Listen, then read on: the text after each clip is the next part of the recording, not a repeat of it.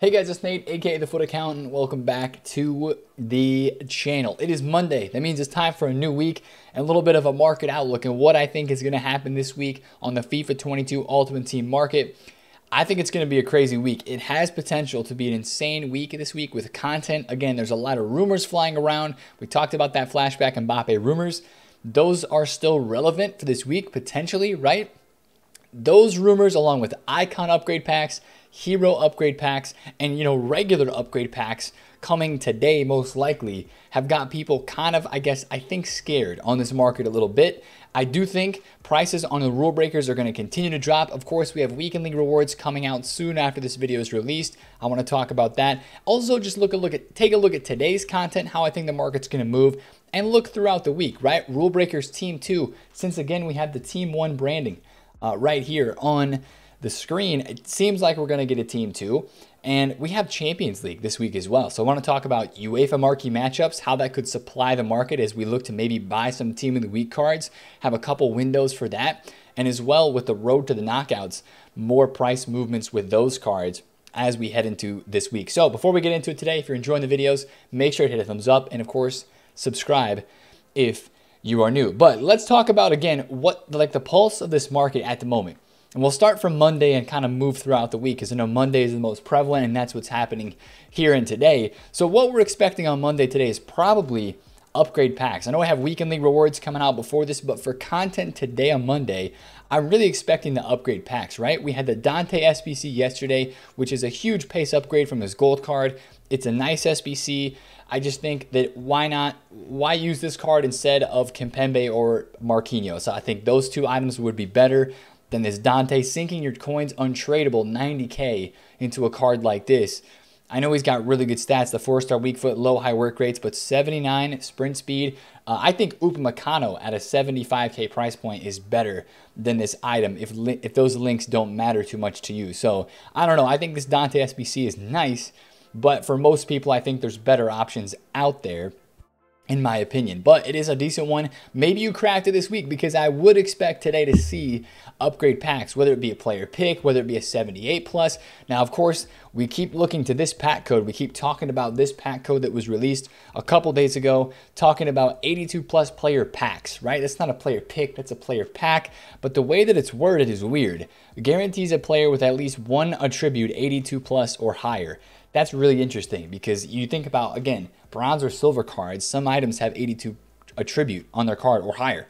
So I don't know what kind of upgrade pack that would be. That'd be interesting. But the 81 to 86 and the icon upgrade pack, I think those two would come out at a similar time, because EA loves to drop like an 81 to 86 or an 82 to 88 upgrade around the time that they put out an icon upgrade pack. And if they would put out an icon or hero upgrade, that would cause the market this week to go into an absolute crazy amount of panic. So that's one thing that, again, as I mentioned, just rumors, and I mentioned just this market feeling a little bit scared. I think it's these pack codes right here, the base icon upgrade pack and a hero upgrade pack. That will be the number 1 and number 2 things, alongside that player of the, sorry, not player of the month, but a flashback Mbappe, right? The rumors for that SBC as well. That is what right now on this game, what is making people, I guess, worried the most. That's making people worry the most right now, and that's making, I guess, a little bit of panic happen every single day before 6 p.m.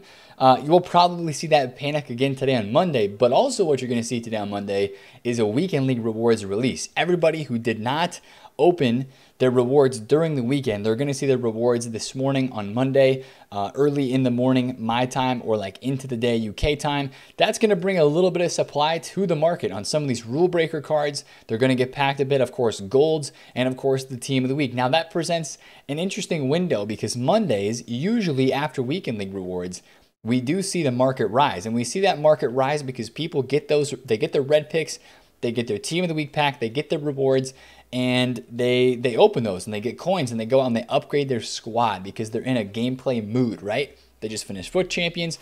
So usually on Mondays we see rewards happen, a nice little market rise on the meta, most popular, higher rated on the out of packs, and then also on the team that is in packs, right? I remember even back to a couple weeks ago, guys like the Isak, Road to the Knockouts card, rising a lot after Monday rewards. Even though he was in packs, people got coins, they went out and they tried the hype card. So guys like Rudiger, Trent Alexander-Arnold, Onyeka, Zakaria possibly. I'm watching Haaland right now because he has dropped off a ton in price in the last few hours on PlayStation. He was like 880K literally 24 hours ago, and right now he's 688. I know 100% that some of this is caused by panic selling. I've already got one at 675, so I'm looking forward to make this trade into the morning this morning on Monday.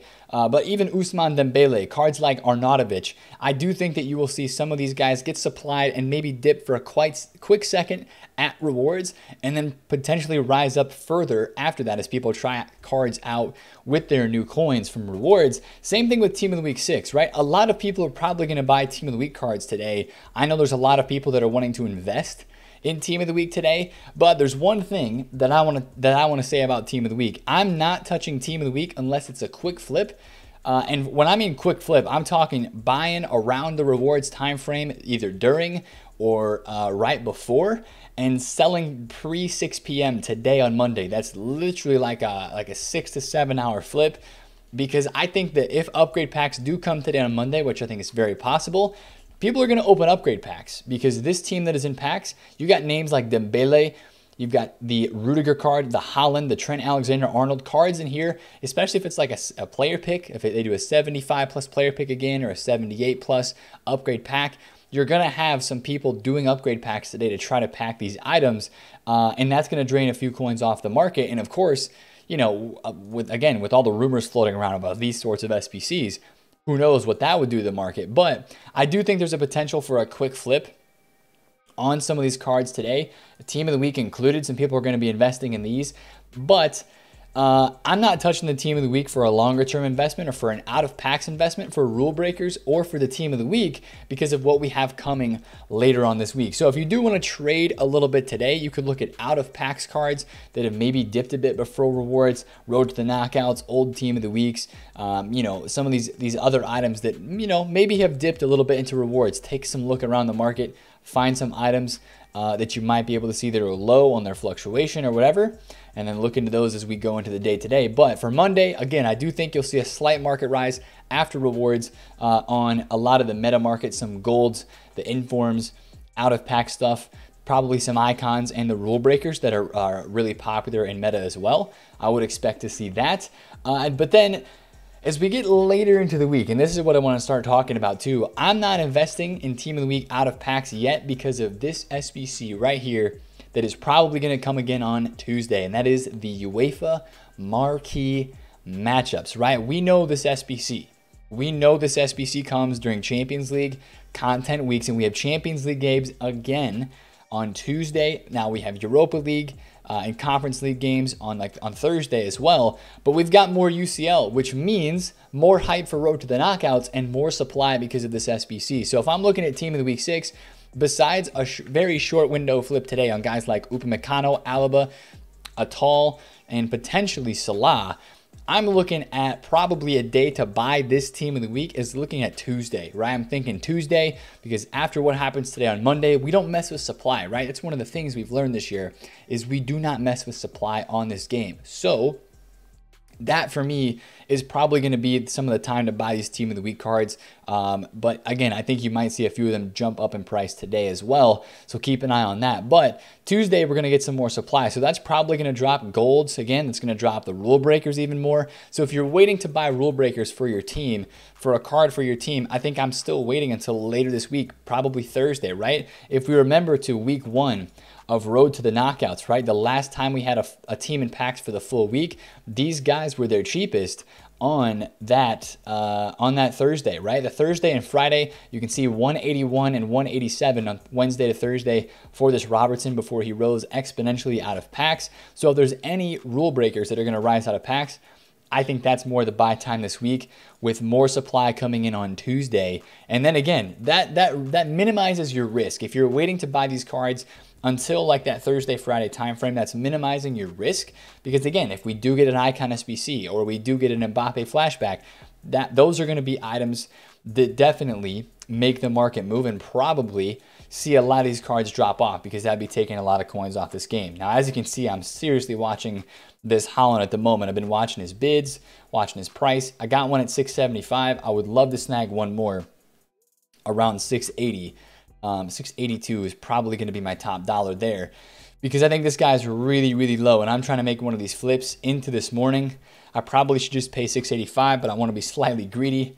It looks like somebody else binned down for 685 anyway. So yeah, I mean, I do think that trading in this market this week is going to be still pretty good. When you have panic like this all the time and prices bouncing up and down and all over the place because of hype and because of worries, that just makes for great fluctuations, right? That makes for great trades, especially on icons. I spent about 20 minutes today on stream trading with icons. Bought a Rivaldo at 640 and a Stoichkov at 620. I sold them both at 687 for a couple nice flips, literally in the first or second hour. Flipped some promo cards, some Onyekas, sold a couple position change, chemistry style rip arts, and then bought this Marquinhos at 85, sold it at 94, right? I think this week is going to present some really good opportunities to trade because of the panic, right? And what we've seen so far is there's panic.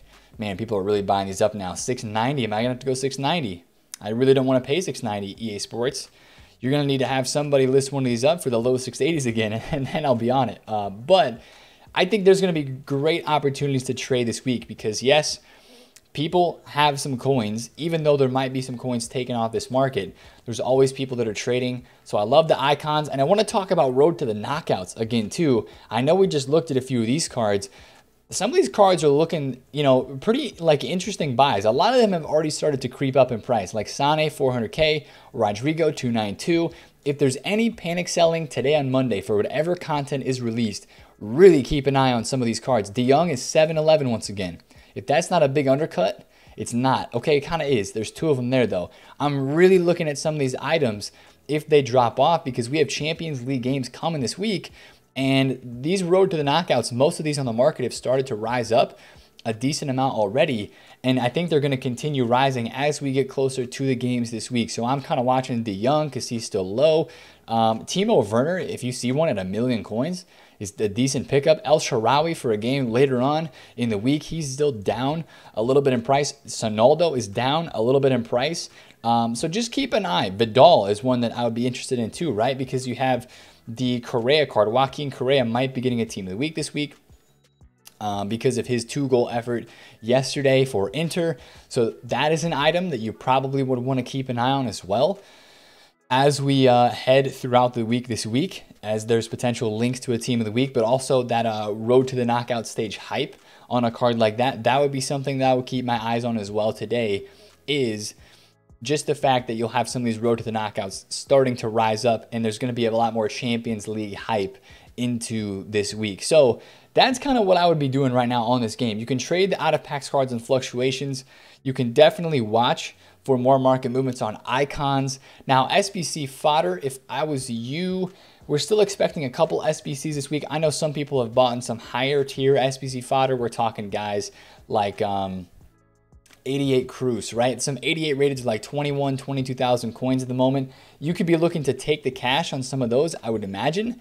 The thing that's going to make those go up a lot more would be an Icon SBC. But I mean, I really don't know what the likelihood of an Icon SBC coming this week is. I really don't, right? I mean, the way that I've been trading on this market is everybody is scared about that type of content coming.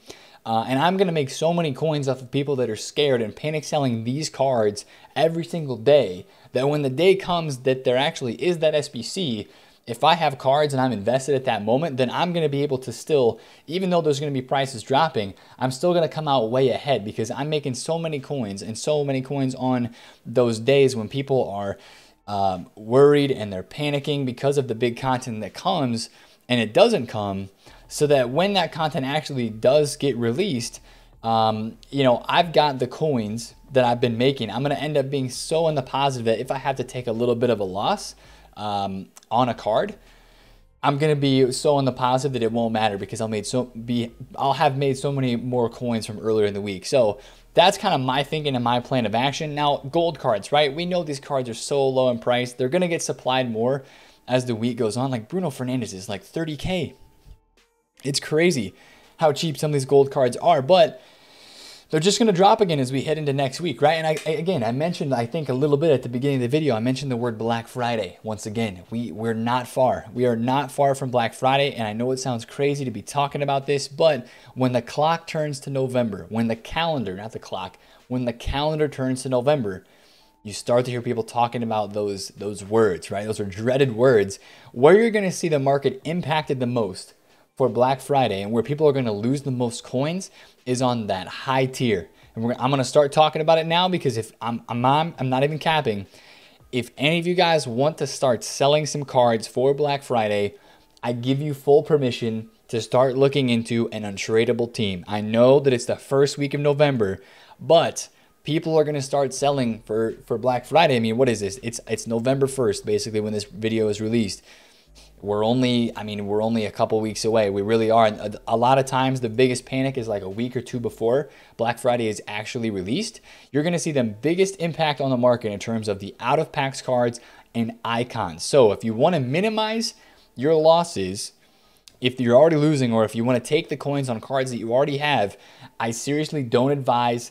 I'm not against advising to take some coins on those cards this week. I'm really not against that, because that's getting ahead of the ball game, right? It's getting ahead of a lot of people that are going to be selling in the next 2 to 3 weeks, and I really don't mind that. So just keep an eye on some of that stuff this week, because there's probably going to be a time where you could take the coins on some of the out of packs and icons. That's the part of the market that's going to get hit the most, because that part of the market is retained its value so well thus far. So that's kind of how I feel about the market. Again, I'm not telling you to sell for Black Friday, but start thinking about an untradeable team, right? That's why I run an untradeable team, or like a 90-10 ratio. I keep 90% of my coins for trading at this time of the year, and I keep about 10% for my team. And I've got about 10% in it right now. I'm thinking about doing the Nkunku SBC, because I think this guy would work really well in my squad. If we get upgrade packs today, I'm probably going to be crafting him. So that's kind of like my personal account update at the moment. Just a quick update on the trading as well. It was actually a really, really solid week for me on the trading. The weekend was really solid. We are closing in on 9 mil TP, 8.8, so we're almost to 9 mil. That's pretty solid. Hopefully 10 mil will be definitely achievable by the end of this week. I'm trying to make like a mil plus per week. You know, even on a down week, that should be doable. So expecting to hit that 10 mil TP mark this week, which would be nice. And we should be somewhere around, hopefully about 4 million coins soon, because I'm definitely over 3. I think I'm like 3.1, 3.2, maybe 3.3.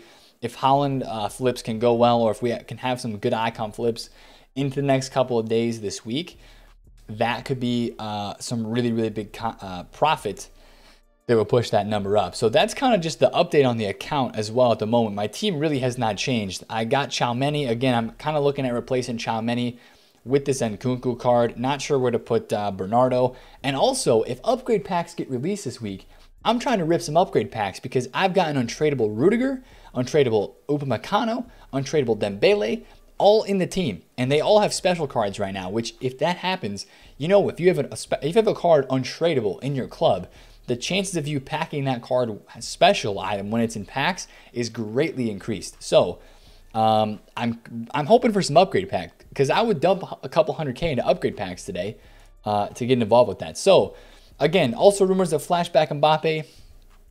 I'll believe it when I see it. I'll believe it when I see it. But again, that's got people worried, and that's got the market moving. So we can play into those panic selling and those bounces back. You know, today on Monday with rewards and into 6 p.m. content time. Again, refer back to the icon trading video that I posted this past weekend. A lot of what I've talked about in that video is how I'm making coins daily on icons, right? Buying some of the panic, selling right before 6 p.m. UK. Like this Roberto Carlos was 560 right before 6 p.m. UK today. I went with other cards instead on icons. He's now back up to 619. That's a really, really good icon flip. So just kind of keep in mind that that's kind of those swings that we're seeing, and those are going to continue this week with these rumors floating around. We're also going to start to see some Player of the Month voting as well. So Premier League Player of the Month, probably not going to be released for 2 weeks, but that voting for potentially a Salah card is going to be out there. So definitely keep an eye on like Salah special cards. And this Trent, man, this Trent, I know a lot of people saw the rise out of packs on the the Robertson RTTK. There's going to be a lot of people that look to buy this Trent Alexander-Arnold because they saw that rise. They know Salah's got some special cards coming. So this isn't a bad look, but when we get later on in the week, that's where I would start to take a look at these rule breakers. So it's going to be a crazy week in terms of content, right? I feel like it's all in EA's hands. Are they going to put out an icon SBC or not a record breaker, but a hero upgrade SBC to try to start taking coins off this game? Or how are they going to do it? I'm really curious to see how this week of content is played out, what EA does, but I know there's going to be plenty of coins to be made. So I'm probably going to snag a De Jong, probably going to snag a Holland. If I can get a De Jong at like 700 or like 710, I'll be pretty happy with that because I think it could easily be like 770 later on into this week when we see some more stuff happen with the UCL game. So that's the video for today, boys. A little bit of a market outlook and also what we expect with rewards. So happy coin making and happy selling if you're going to be cashing on a few things from your club, which isn't a terrible idea if you don't mind running untradables for a little while. Again, if you enjoyed the video, smash a thumbs up on it, comment down below if you have any questions, and subscribe if you're new. It's been TheFutAccountant. I'll catch you guys later. Peace.